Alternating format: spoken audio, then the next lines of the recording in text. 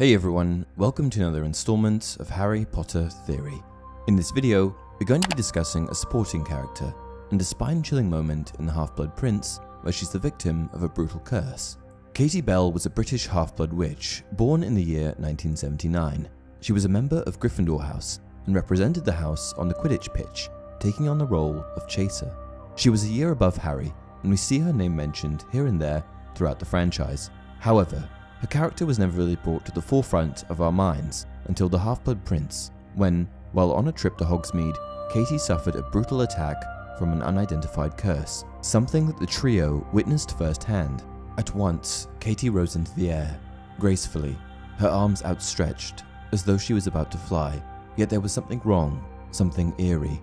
Her hair whipped her by the fierce wind, but her eyes were closed and her face was quite empty of expression. Then, 6 feet above the ground, Katie let out a terrible scream.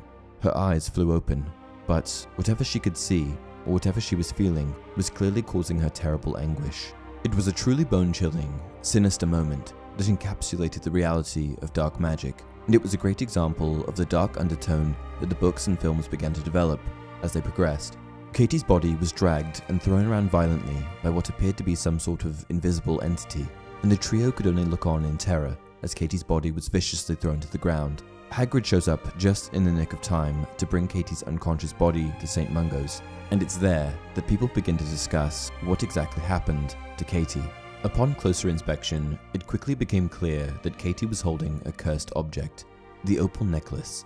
Now, if you read the books, you probably have a slightly better understanding of the opal necklace and what it is. The films didn't really touch on it much, but there's actually some foreshadowing in The Chamber of Secrets. When Harry mistakenly enters Borgin and Burke's in 1992, he sees the necklace on display with a warning label. "Do not touch. Cursed. Has claimed the lives of 19 Muggle owners to date." So what exactly happened to Katie? Why did she have a cursed necklace in the first place?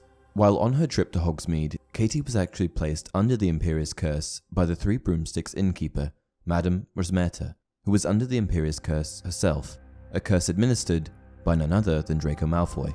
The film doesn't explain this particularly well.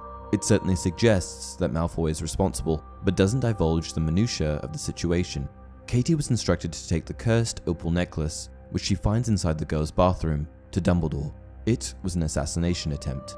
The only reason that Katie fell victim to the curse was because she argued with her friend Leanne about the package.